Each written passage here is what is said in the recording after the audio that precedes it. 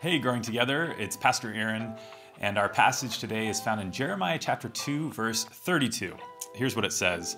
Does a young woman forget her jewelry, a bride her wedding ornaments? Yet my people have forgotten me, days without number. As always, we are to read the Bible in context. No verse stands alone. And so what is the context of the book of Jeremiah?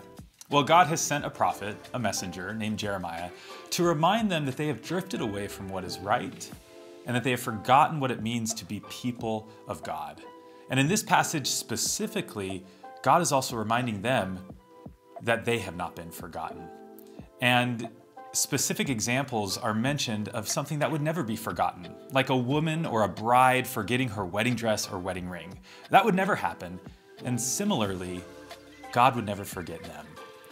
But of course, we can sometimes forget God and what it means to be people of God and what it means to be people of love and compassion for others.